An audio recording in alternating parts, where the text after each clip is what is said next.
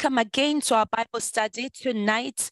So we are going back to the book of Matthew 27.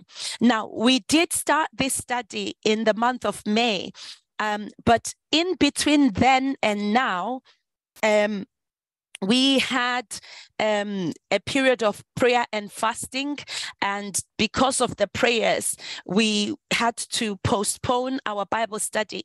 So I will start tonight by giving us a brief recap of some of what we have already discussed. And if you missed it, just feel free to go back into your Bible and just read again Matthew 27 from verses 1 to 26, because I'm not going to read those verses tonight, but I will bring out some of the points that we discussed when we were looking at that first section. But tonight I will be concentrating really from verse 27 up to the end of the chapter, which is verse 66. So we are back in this very crucial chapter where we are looking at the betrayal of the Lord Jesus, the trial, the crucifixion as well, and all the circumstances that surrounded it. And as usual, you know, I'm asking you to not just listen to what I'm saying, but to prayerfully listen to what the Holy Spirit is saying, so that at the end of my presentation, we might all be in a position to contribute something, because Holy Spirit always interprets the word of God for us. And I know that he'll be speaking to all of us. So please be attentive to the promptings of the Holy Spirit so we can all benefit from what we will share together, and also for the prayers that we're going to be taking at the end of the session. So like I said, I'll just give us a brief recap of verses 1 to 26, but I will not read the scriptures from those verses. Please do go back and read them in your own time. So when the chapter opens, Matthew 27, it starts off with Judas Iscariot being remorseful for the betrayal of the Lord Jesus Christ. When the chapter starts, we see Judas going back to the chief priests in the temple and seeking to give them back the money that they had used to bribe him to betray the Lord. And obviously, when he goes back to them, these men were so hardened. They did not want to have any part of it. They weren't interested in his remorse or the fact that he was feeling bad. And so he ended up having to throw the 30 pieces of silver into the church, because the chief priest wouldn't receive it from him. So he threw the money on the ground and he left. And we discussed then, when we were looking at this, that remorse is not equivalent to repentance. Just because somebody feels bad about something they have done that maybe has hurt their loved ones or hurt their friends or hurt their brothers and sisters in Christ, just because you're remorseful doesn't mean that you have repented. So repentance is a complete about turn. It means that you were going down a certain specific pathway that is displeasing to God, and then you come to the realization of the fact that what you have done is displeasing to God. And then at that point, you surrender to him, to his grace, to his help, and you give up your sin and you make an about turn. So in the case of Judas, he felt bad. He was convicted of his sin, but he didn't repent. He didn't go back to the Lord. He didn't go to God. He just kept that feeling of guilt. And of course, it destroyed him, because guilt that is not leading to repentance destroys. We compared it with the scenario of the disciple and apostle Peter, how that Peter betrayed the Lord Jesus in his own way by denying him 3 times before the cock crowed. However, he then felt bad about his actions when the word of the Lord had come to pass. And in that, his godly sorrow, he was able to go back to God. And we see how much he was used by the Lord in the early church. We also talked about how the money that Judas had had received, the money that tempted him to betray his Lord, wasn't really that much money. Yes, it was a lot of money. The Dake's Bible estimates it could have been equivalent to 113 days' wages of a laborer. So not even half a year as such. That's what he used to betray his Lord. And when you compare the value of what he got and what then happened to him, you can see that it's not comparable. There is nothing worth giving up Jesus for. Now, when Judas threw back that money into the temple, we see that the religious leaders, they themselves described that money as blood money. And they said it's not right to put this blood money back into the temple treasury. And instead, they used it to go and purchase a field where maybe homeless people and strangers and refugees who died could be buried into. And we can see the level of hypocrisy here, that these men understood that this was blood money, and they understood that blood money would defile the temple offerings. And yet they couldn't repent. Their hearts were hardened. They were receiving and exchanging blood money, but they were not repentant. Instead, they were excusing the inexcusable. And it's a lesson to us today that, at the hint of hypocrisy, don't let it go forward, because you might harden your heart to the point where you start to do unthinkable things that are wrong, but are persisting in them. Or you might be so interested in cover up in how you appear to people and end up covering up things that ought not to be covered up. So we learned that from the account of Judas. The other thing, we saw the cost of the betrayal. He ended up committing suicide, dying, death by hanging.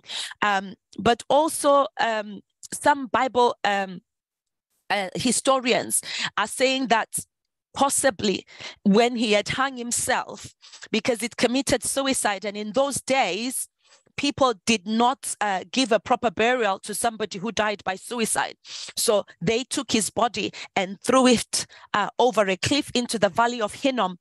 And as they did that, the body that was already becoming distended, maybe from the heat and everything, as he fell, his bowels burst open, and that was the horrific end that Judas came to, simply because of betraying the Lord Jesus. So there's a high cost to betraying our Lord. In our days today, that betrayal might not necessarily be receiving money, but it could be when we are denying the Lord, or we are denying the faith in the way that we live our lifestyles. And again, it's a warning for us to go back to God and go back and submit ourselves under the power of the Holy Spirit.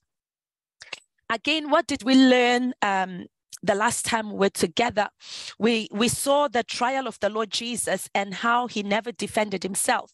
And this fulfilled some of the prophecies that had been given about him in the book of Isaiah. When we look at Isaiah 52, Isaiah 53, we see all those prophetic words coming to pass. He was led like a lamb to the slaughter, and he never opened his mouth to defend himself. And we spoke about how Christ knew that these people's hearts had been taken over by Satan. They were so hardened that it would have been useless to respond to the accusations. And even Pilate, who was presiding over the trial, the Bible says in Matthew 27, verse 17, he was asking them, this is the time of the year when I can release one prisoner to you. Shall I release Jesus, or who hasn't really done anything? He hasn't done anything evil. He's only done good things. Shall I release him? Let's release him and put an end to this sham trial. Or shall I release Barabbas, a notorious criminal? And these people chose the release of a notorious criminal. They were not worried about where Barabbas was going to go within their local community and what sort of atrocities he was going to commit, because this was a hardened criminal with a record of doing criminal activity. But the people, the religious leaders, the Bible records in verse 18 that they were so envious of the Lord Jesus that even Pilate himself knew that they had brought Jesus to this trial simply out of envy. And for us, again, it's another lesson on the power of certain negative emotions, where we allow ourselves to entertain envy or jealousy or any such thing, it can literally lead to murder.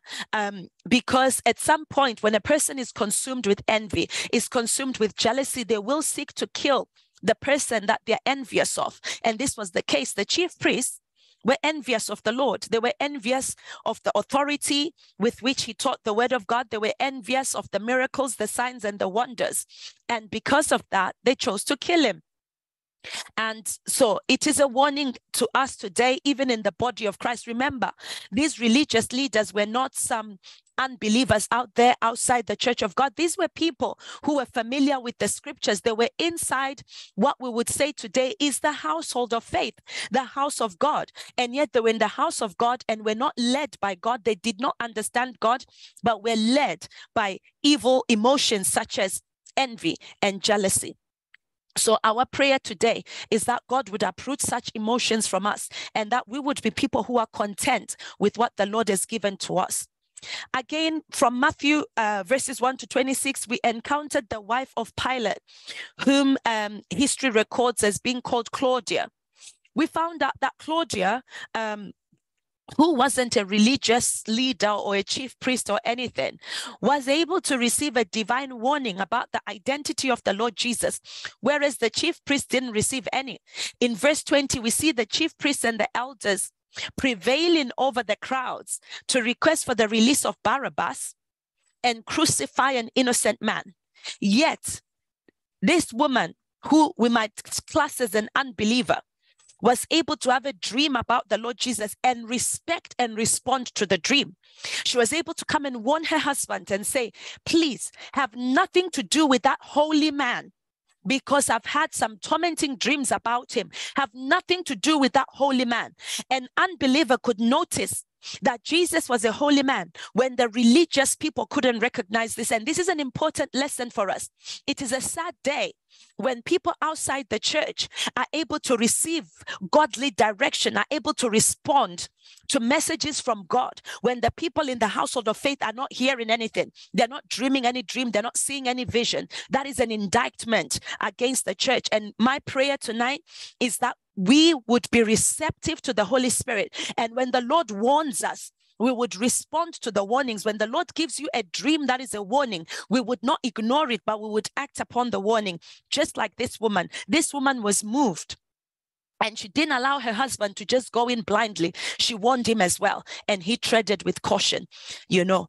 And then finally, the last time we were here in the book of Matthew 27, we talked about these last two verses from the last week, Matthew 27, 25 and 26, that when Pilate, because of the warning of his wife, said to these people, if you want Barabbas to be released and you want to carry on with crucifying this Jesus, I don't want to be a part of it. I am washing my hands over the death of this innocent man. He responded to his wife's warning and he washed his hands off it. And then all those Jewish people, they shouted in verse 25 and 26 and said, let his blood be on them and on their children. And so Pilate released Barabbas and whipped and delivered Jesus up for crucifixion. And we spoke about this, that we must be very careful about the words we speak, because there are certain words that we speak that become word curses. And in this case, when they said, let the blood of Jesus be on their heads, they didn't just stop there. They also said on their children. And you and I know historically how much persecution the Jewish nation has faced historically. We know about what Hitler and the Nazis did, and when they attempted to exterminate the Jews and put them through serious, severe torture and torment. We've all heard about the gas chambers. We've watched documentaries. We've read history books about the horrors people went through. And could that be traced back to these words of let the blood of Jesus, the judgment and the guilt of it be on their heads and the heads of their children? Their word curses that sometimes you speak something and you think that you're just talking, but those words become a curse over your family and over your children and your children's children. May God help us to guard our words, and any words that we've spoken that would stand as word curses, may the blood of Jesus nullify them. We see the same thing in the Old Testament and Genesis with the wife of Isaac, who was the mother of Jacob. When Jacob no longer wanted to deceive his father Isaac and was saying, Mom, okay, if I go ahead with this plot of yours to pretend that I'm Esau, what if my dad finds me out and then releases a curse on me rather than the blessing, the birthright? What will become of me? And his mother at the time said, no, Jacob, don't worry. Let the curse be on my own head, my son. She took the curse, and no wonder she died before her time. So anytime we speak certain words, let's be careful that those words are not standing against us. So having said that, I hope I've brought you up to speed with what we did 2 weeks ago. Let's go ahead now and continue our Bible study from verses 27 to 66. So if you have your Bible with you, you can please read along with me. Matthew 27 from verse 27. Then the governor's soldiers took Jesus into the praetorium, and they gathered the whole Roman cohort around him. Please take note of that. Jesus had a whole Roman cohort around him. There was not just one soldier. There was not just two soldiers. He had a Roman cohort all around him. And this could have been up to 80 men, up to 80 soldiers surrounding him. Could have been, 80 people just assigned to beat him up. When I was reflecting on this today, I thought about how many times have we taken the crucifixion for granted. It's a sobering thought. How many times have we taken lightly the price that Jesus paid for our salvation? How must the Lord Jesus feel sometimes when he looks at us, the church, the body of Christ, when we act as if he died for nothing, or we act as if his death, was something we can just take lightly? Look at this verse 27. Jesus had a whole Roman cohort around him, up to 80 soldiers just to beat him up. They stripped him. They put a scarlet robe on him, and that was mockery, taking off his clothes. And after twisting together a crown of thorns, they put it on his head, put a reed in his right hand, and said, you say you're a king. We're going to pretend with you. We're going to play a game of kings with a crown of thorns. And historians tell us that that crown of thorns was not made of little tiny thorns like what you would think. These were literally long thorns, maybe 6 to 12 inches long, these thorns. And when they put them on his head, they didn't just put them lightly, they pressed them down so that he was bleeding from his scalp, from his face, where the thorns were digging into his skin. He did all that so that you and I would get the mind of Christ. How painful must it be for our Lord Jesus when up to now we don't have the mind of Christ, when up to now we think thoughts that are not consistent with his word, we entertain things that are not consistent with the word of God. Crown of thorns. He bled from there. And then the Bible says they started to kneel before him in mockery. They ridiculed him, saying, "Hail, rejoice, King of the Jews." They spat on him. Now, I don't know if you've ever been spat on, but having somebody spit at you is sort of the height of disrespect. When somebody spits at you, they are calling you the lowest of the low, and they're saying, you know what? You're under my feet. I don't respect you. You disgust me. I look down on you. I despise you. And if you've ever been spat on, you will know how horrific it is. Human spit, it smells. It's something that you don't want anywhere near your face. Remember, the Lord was tied up at this time. He couldn't dodge the spit. And God knows how many of them spat on him. If he had a whole cohort around him, he was covered in their spit. You and I today, we get offended by little things. Maybe somebody didn't greet you the way you like. They didn't look at you the way you like. And then we get offended and say, who do they think they are? Who do they think they are? Do they know who they are talking to?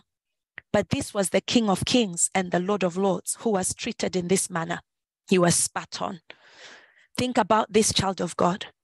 The one who is the Word, that the Bible says in the beginning was the Word, and the Word was with God, and the Word was God, and the same was with God from the beginning. And there was nothing that was made that was not made through the Word. Jesus is the originator of creation. We were created through him because he's the Word. But now imagine the beings that he created, the beings that he was even dying for. Because at this point, Jesus was going through this even for those Roman soldiers who were spitting on him. Let's think about that. They spat on him. They took the reed and they struck him repeatedly on the head. These were soldiers. They were not just joking around with the hitting. This was proper assault. After they finished ridiculing him, they stripped him of the scarlet robe, put his own clothes on him, and led him away to be crucified. This is some of the pain that our Lord Jesus went through for you and I. How must our hearts respond to what he went through? When I even think about, try to imagine the scene. Your clothes have been taken off and people are whipping your skin. How that must have been excruciatingly painful. Today, if you and I just trap our finger in the door, we feel like we're so overwhelmed with pain, we have to run to the GPs, the A&E, and get all sorts of medication. But our Lord went through a lot of suffering without any medication, without any pain relief for you and I. How much must we respond to the price he paid? Verse 32 of Matthew 27. Now, as they were coming out, they found a man of Cyrene named Simon, whom they forced into the service to carry the cross of Jesus. And we'll come back to Simon of Cyrene, but we can see that this cross was not a light implement, it was heavy. This is a man they have starved, they have beaten up, they have exhausted, he's in pain, and then he's supposed to carry the cross up a hill. He couldn't do it anymore. So they conscripted Simon of Cyrene. To the people at the time, it must have looked that Simon was very unfortunate. If it was our time, they'd say, oh my word, what's he done to deserve this? But actually, he had that great honor and the privilege of lightening the load of our master. I can only imagine the reward that Simon of Cyrene would have received. It makes me wonder, today in our time, how much am I willing to surrender my own comfort for the things of God? What is that weight that I'm willing to take upon myself for his kingdom? Because he suffered so much for us. Simon of Cyrene played his role by carrying that cross. Jesus said, if any man should follow me, he must first of all deny himself and then daily take up his cross and follow me. He said daily.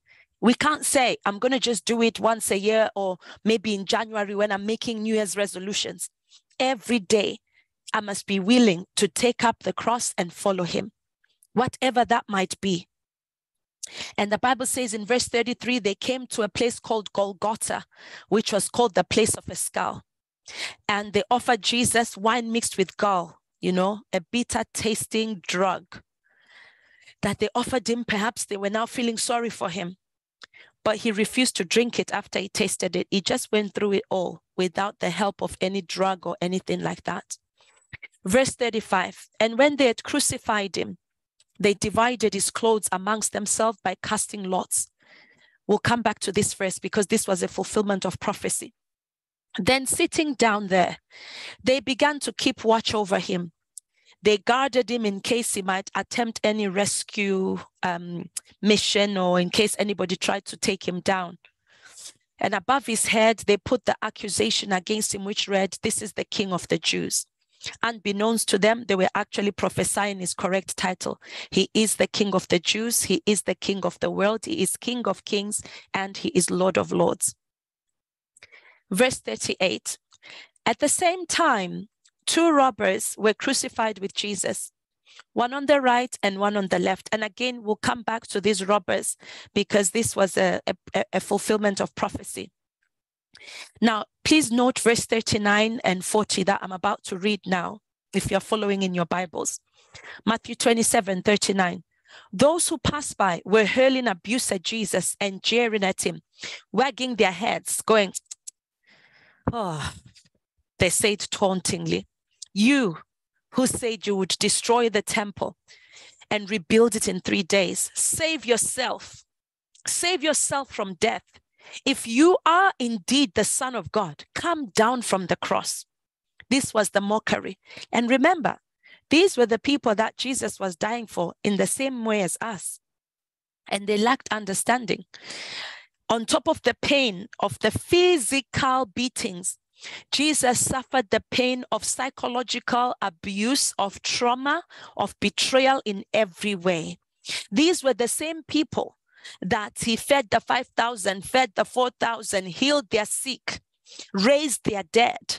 And yet they walked past his cross, taunting him and mocking him. You and I must think about it carefully today. With the price the Lord Jesus has paid for us, does our lifestyle mock his death and resurrection? Does the way we live mock what he has done? By the way we live, are we saying what he didn't matter? We have to continually think about this, keep the cross in the front of our minds. In verse 41, it says, in the same way, the chief priests also, along with the scribes and the elders, mocked him, saying, he saved others from death. He resurrected Lazarus, didn't he? He resurrected the widow woman of Nain's son, didn't he? How come he cannot save himself? Isn't he the king of Israel? He's king of Israel. Let him now come down from the cross and we will believe in him and acknowledge him. And I'll come back to this verse again when they were saying, if he comes down, we will believe in him and acknowledge him, because you know that was a big lie. Verse 43, they said, he trusts in God, doesn't he? Let God rescue him now if he delights in him. For he said, I am the Son of God. Even the robbers who had been crucified with him also began to insult him in the same way. Jesus faced a lot of insult. I'm not sure you and I could ever face the same kind of insult, because none of us is God. None of us is the Son of God. None of us has led a perfect, pure life. But this Son of God had led a pure life, a life of holiness. He had never sinned against any of these people, and yet they were insulting him. And these were the people he was dying for. Let's continue to verse 45. It says, now from the 6th hour, there was darkness over all the land until the 9th hour. So from 12 noon to 3 p.m., there was darkness. And at about 3 p.m., Jesus cried out with a loud, agonized voice, Eli, Eli, lama sabachthani. That is, my God, why have you forsaken me? Because at this point, Jesus was carrying the weight of our sins. Father God cannot dwell in the midst of sin. Father had to look away from his son. Father, at that point, the close fellowship that God the Father and God the Son had, and God the Holy Spirit, that fellowship had to be pulled back. And the Lord Jesus now stood alone, carrying the weight of our sins. Because sin is an abomination to God. Sin separates people from the presence of God. As soon as Jesus carried our sins on that cross, that sin separated him from fellowship with the Father. When some of the bystanders there heard it, they began saying, this man is calling for Elijah. Immediately, one of them ran and took a sponge, soaked it with sour wine, put it on a reed, and gave him a drink. But the rest said, let us see whether Elijah will come to save him from death. So they were still being horrific, scornful, and doubting. Verse 50, and Jesus cried out again with a loud, agonized voice and gave up his spirit. Remember, the Lord Jesus said nobody is taking his life from him, that he voluntarily lays it down. So he voluntarily, sovereignly released his spirit from his body to submit to the plan of the Father for us humanity. The plan to redeem humanity required a sinless sacrifice to die in our place.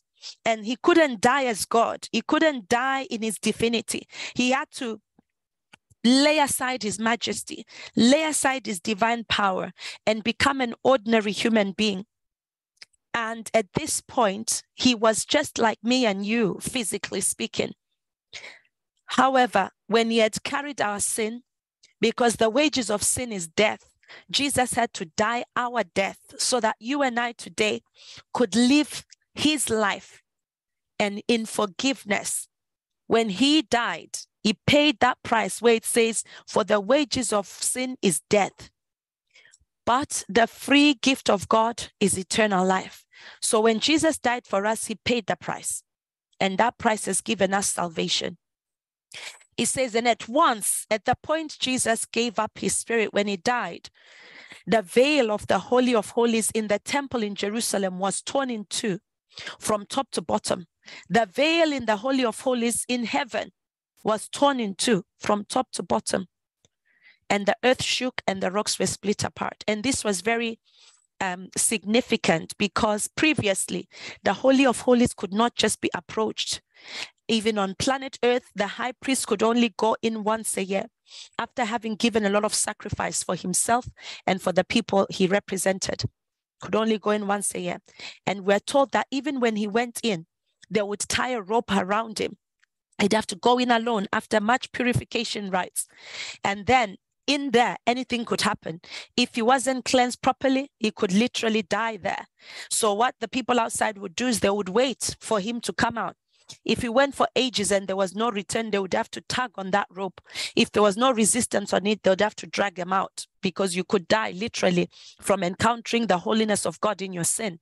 So access to the Holy of Holies, we must never take it for granted. It is the highest promotion that Jesus has given us by his crucifixion.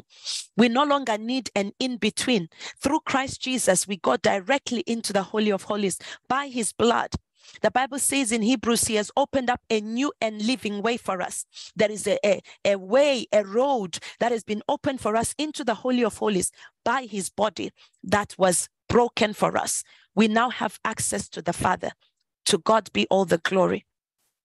And then in verse 52, it says the tombs were opened and many bodies of the saints who had fallen asleep in death were raised to life. That's resurrection power.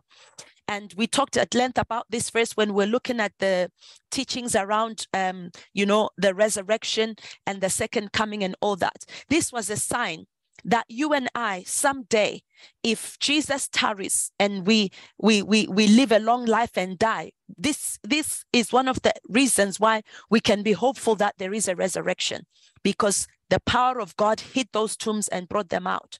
They came out of the tombs, they entered Jerusalem and appeared to many people. Now, the centurion and those who were with Jesus, keeping guard over him, when they saw the earthquake and the things that were happening, they were terribly frightened and filled with awe and said, truly, this was the Son of God. Notice this, not the chief priests, but the soldiers who didn't really know God that much. They were the ones, these were Roman soldiers who had been assigned to guard Jesus. When they saw the signs accompanying his death, they immediately understood that this was indeed the Son of God, and they were terribly frightened. They were filled with awe. And verse 55 says, there were also many women who were looking on from a distance, who had accompanied Jesus from Galilee, ministering to him. Among them was Mary Magdalene, Mary, the mother of James and Joseph, and Salome, and the mother of Zebedee's sons, James and John.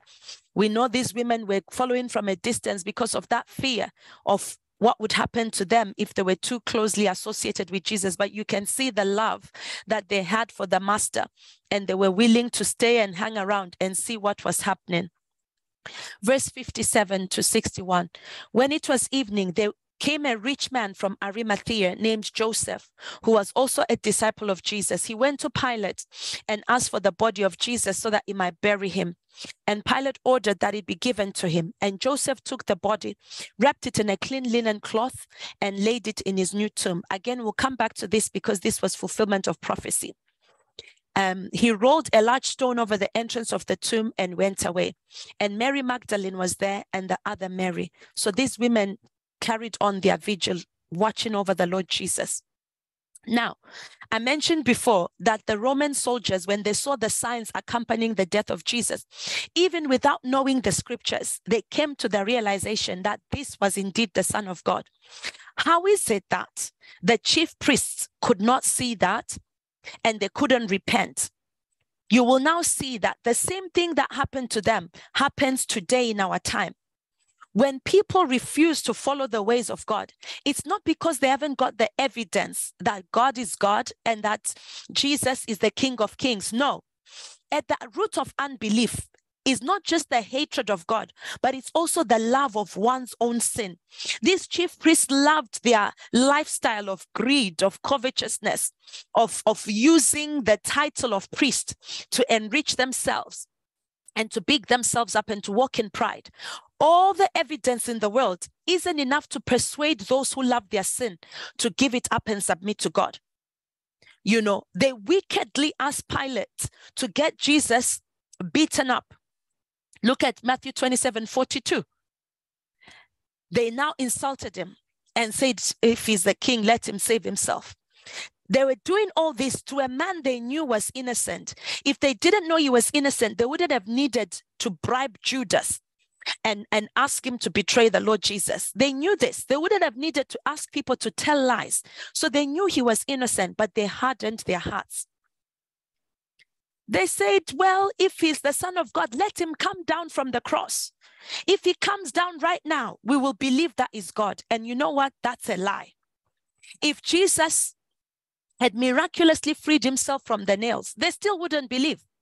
Because when they heard next week, when we are led through Matthew 28 by the teacher who will take us through next week, you will find out that when they heard that Jesus had resurrected and the tomb was empty, they did not fall down in fear and repentance and say, oh, Father, Lord, have mercy on us. We've made a mistake. No, rather they bribed the guards to spread a false story so that people would not come to know the truth about the resurrection. And that false story persists up to today, where some people say his disciples stole his body. So what I'm saying here is that no matter the evidence that is there that God exists, it is not evidence that changes the mind of the unbeliever. It is the fact that people love their sin. If you don't hate your sin, you are not going to repent. So what we learn here, number one, is that our fallen human heart is far harder than we imagine.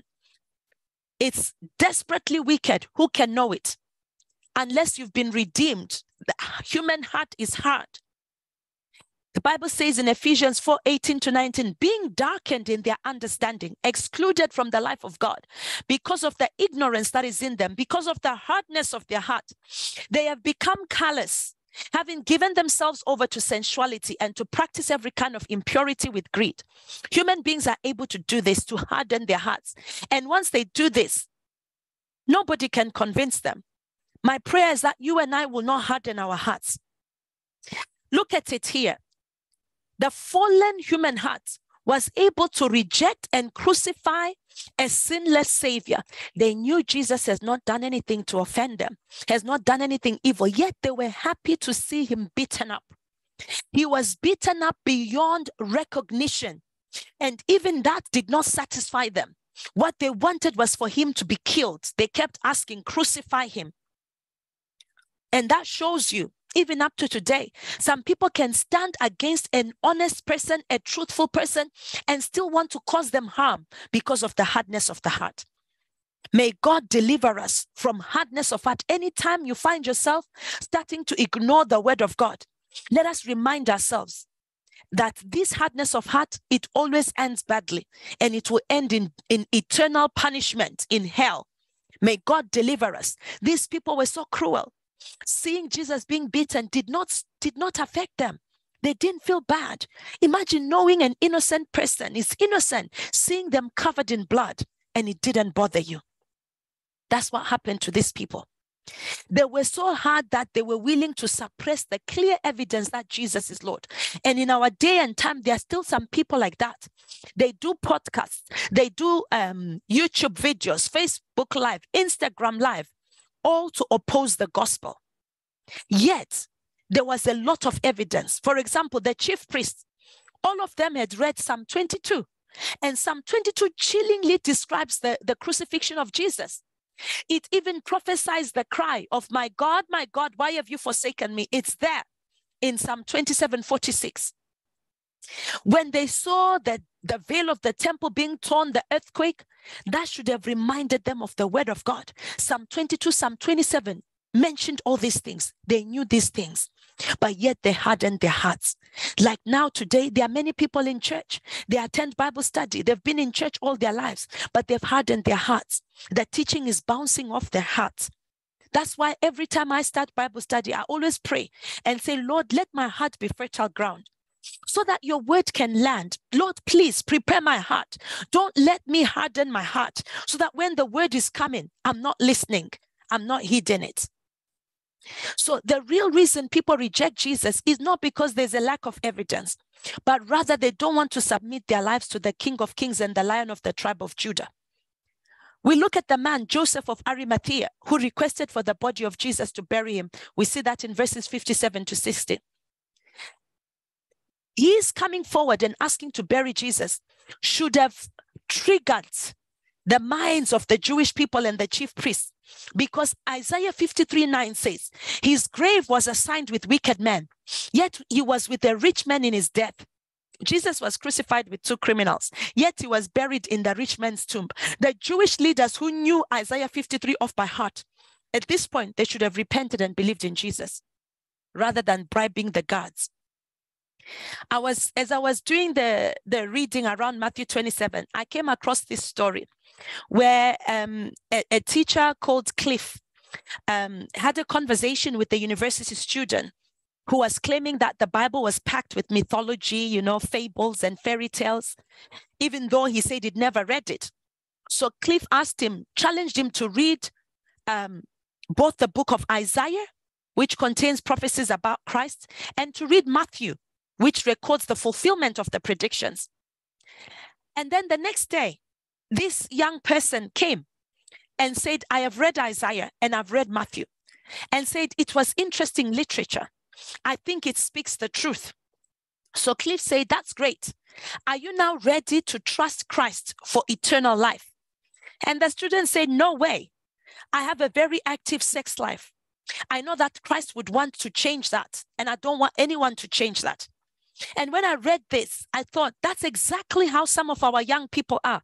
They know Jesus, but they love their sinful lifestyle. I love sleeping with my girlfriend that I'm not married to. I love doing this. I love clubbing. Jesus might want to change my lifestyle and tell me to be pure and tell me to wait till I'm married. And I don't want to do that. Some people are stealing. They're thieves. Jesus might tell me to stop being a crook, might tell me to stop internet fraud.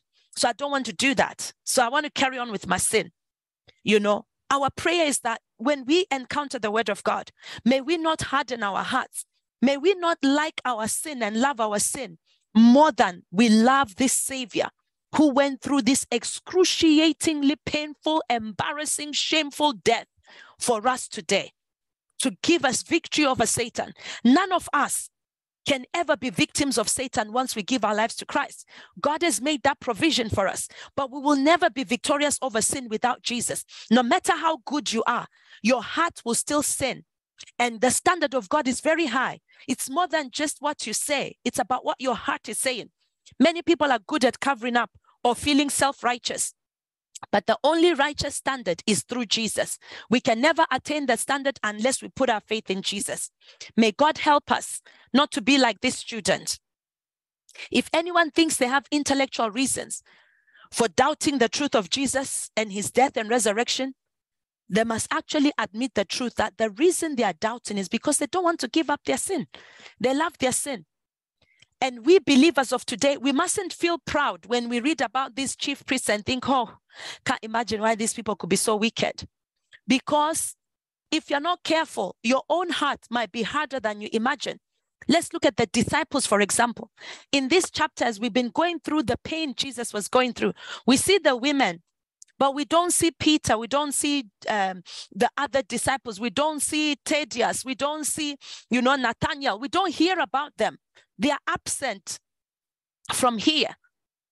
Why? Because they were hiding, protecting their own lives. Jesus said, whoever tries to preserve their own life, they're going to lose it.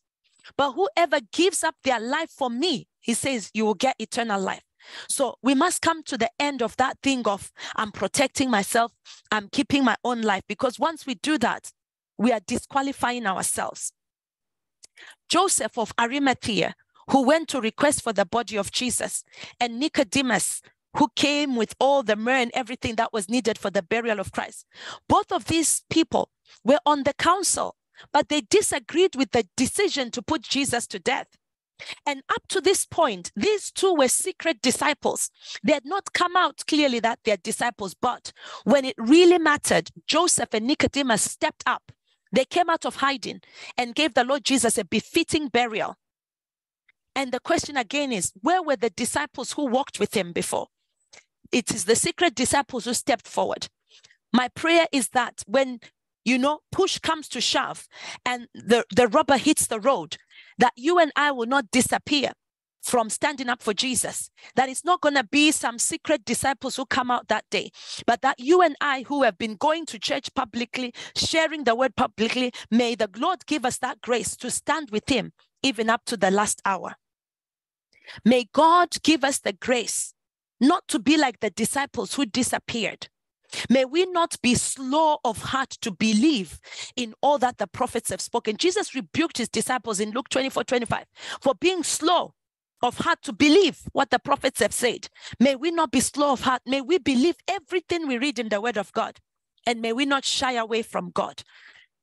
Anytime we feel ourselves beginning to stray, may we quickly repent and not harden our hearts.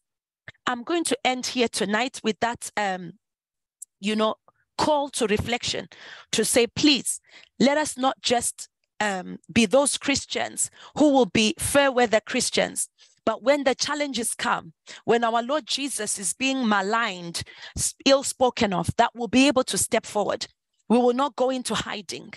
It will not be the secret disciples who come out, whilst we who were known to serve Jesus have gone into hiding. May the Lord help us to continually respond to the Holy Spirit so that our hearts will not become hardened. Amen. I'm going to stop here tonight. I don't know if anybody has anything to add on. If you do, please do go ahead.